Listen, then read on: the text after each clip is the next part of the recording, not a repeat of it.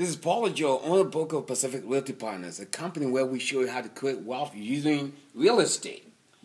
We run a 12-series program demonstrating how to make a lot of money in this market.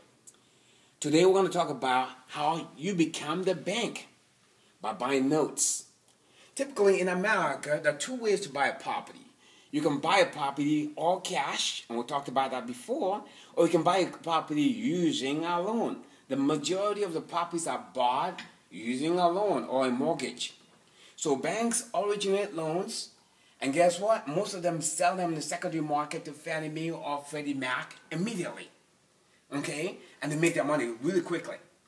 Right? For brokers, what they do is they get a rebate from the bank. Right? They make their money quickly. Hey, how do you become a bank? You become a bank by investing in notes. This is an extremely lucrative way to make money in real estate.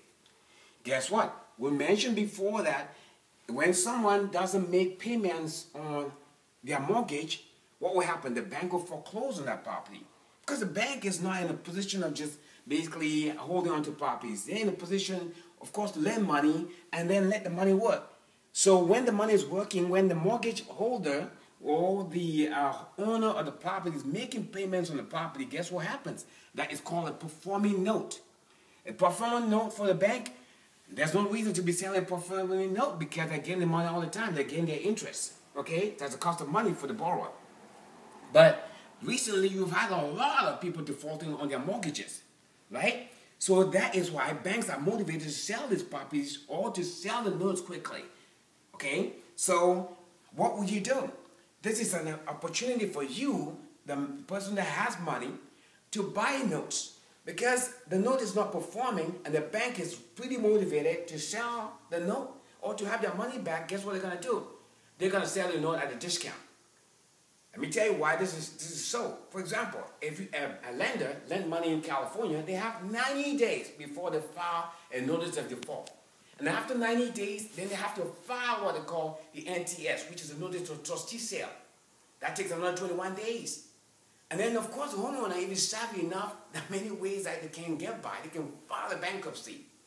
And when they file a bankruptcy, guess what happens? They can stay in the house for a whole year without making any payments.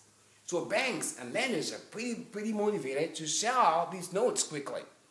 And if you have the heart for that kind of stuff, guess what? You can buy notes at great discounts, especially second liens on the property. I know a friend, for example, who's buying these things for 10 cents on the dollar. If you buy them 10 cents on the dollar, you are now in a position to control the whole process. You can foreclose on the property if you want and buy the first lien.